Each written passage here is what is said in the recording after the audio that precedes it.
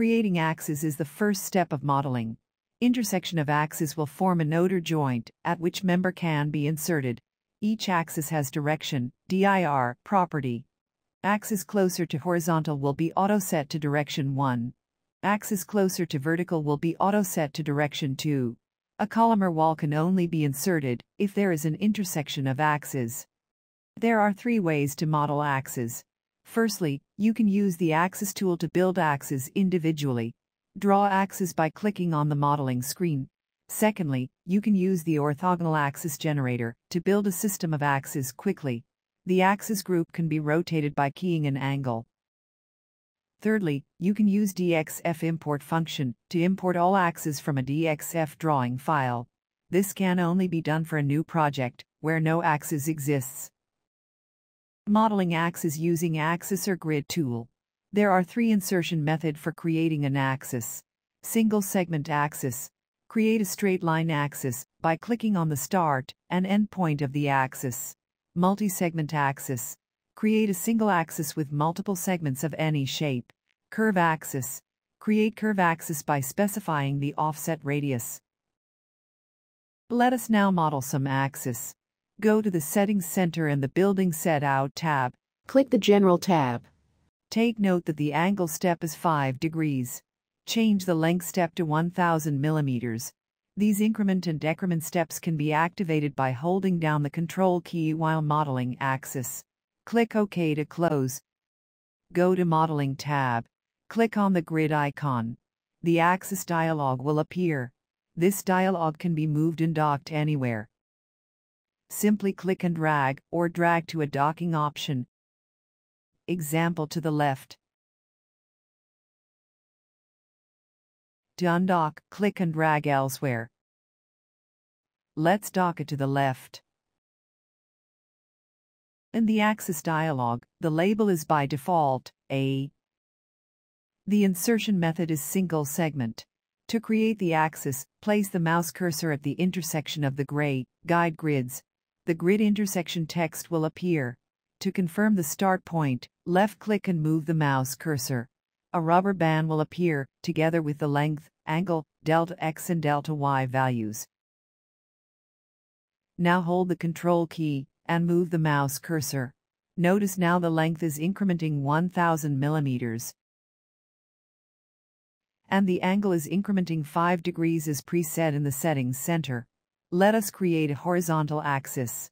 Left-click to confirm the endpoint, and the axis is created. Let's create another axis by manually inputting the length and angle. Left-click to define the start point. Move the mouse cursor. Press F2 key for manual input. You can now enter the length. Input 20,000 millimeters. Press Tab to cycle to the angle. Enter 5 degrees. Press Enter to confirm. The new axis is created. Let us create a new axis by specifying the delta x and delta y values. Left-click to define the start point. Move the mouse cursor. Press F2 key for manual input. Key in 20,000, 1000. 20,000 is the delta x and 1000 is the delta y values. Press Enter to confirm. The new axis is created. Let us now create a multi-segment axis. Click Multi-segment axis under Insertion method in the Axis dialog. Left-click to specify the first point, and proceed to left-click on the second point. You can continue to left-click to define more points. To cancel the previous point, press Escape key. You can also use F2 to manually specify the next point, similar to single-segment axis. To finish, right-click. Multi-segment axis is useful if you want to create a crank beam. When you create a beam along a multi-segment axis, a single beam will be created, with the same alignment as the multi-segment axis. Let us create a curve axis. Click Curve Axis under Insertion method in the Axis dialog. Left-click to specify the first point, and left-click again to define the second point. Now, move your mouse cursor to define the offset, and left-click to confirm. The offset can also be specified by pressing the F2 key for manual input. Say enter 3000 millimeters. Press enter, and the curve axis is created. We will now explore more functions of the axis. If you have not already done so, firstly, create a horizontal axis. When the axis dialog is out, you are in axis creation mode. Anywhere you click will create an axis. Hence, when you have finished creating axis, close the axis dialog. Now select the axis. When axis is selected, it will be highlighted in red. Right-click anywhere, and a context menu will appear, showing what can be done with this axis. Let's select Offset Axis, which will create another parallel axis. Move the mouse cursor, and click on a destination point, to create a new parallel axis. You can continue to create the next parallel axis, say by pressing F2 key for manual input. Type 3000 millimeters. Press Enter, to confirm to create the new axis. To end the current offset axis operation, right-click or press the Escape key. Let us now move an existing axis. Select the axis, right-click, select Move. Click on the destination point to move it. Alternatively, press F2 key for manual input. Type distance to be moved. Press Enter to confirm. Let's rotate an axis. Select the axis, right-click, select Rotate Axis. As shown in the bottom status bar, the next step is to pick the base of rotation. Left-click to select point of rotation. Next, specify the rotation angle by pressing F2 key for manual input. Enter 5 degrees. Press Enter. Next, you can move the mouse cursor and lengthen or shorten the axis, followed by left-click to confirm the end point. Or simply press Enter again to accept the default length.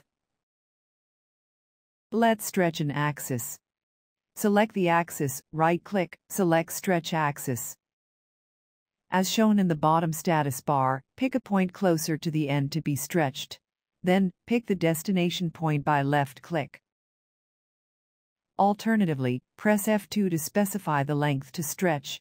You can perform similar steps to shorten the axis.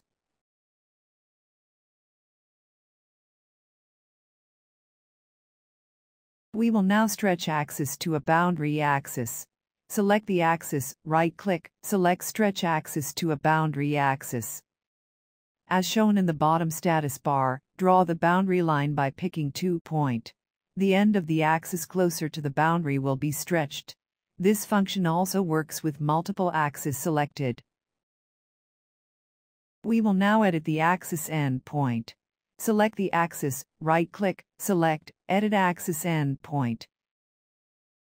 As shown in the bottom status bar, pick the new position of the selected axis endpoint by left-clicking on a point.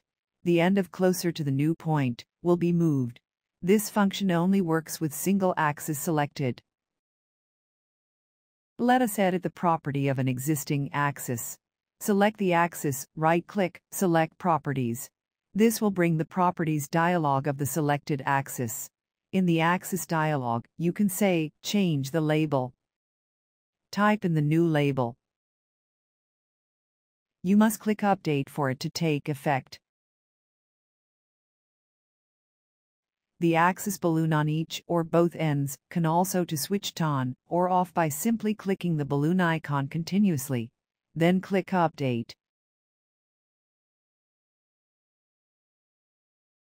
After editing the axis, remember to close the axis properties. If you have multiple axes, you can also edit them in a group. Select all the axes by dragging a box around them. Right-click. This will only expose functions that works for multiple axes. Select Stretch Axis to a boundary. Draw the boundary line. All the axes will be aligned with the boundary. You can also change some properties of the axes in a group. Right-click Properties will reveal a table where you can edit, say, the label or the axis balloon. Close the table. Alternatively, deselect all axes by pressing the Escape key. Then right-click, Member Tables, Axes Tables. All axes will be shown.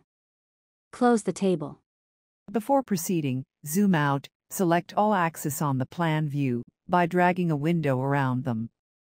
Right-click, Delete, or press the Delete key. OK to delete.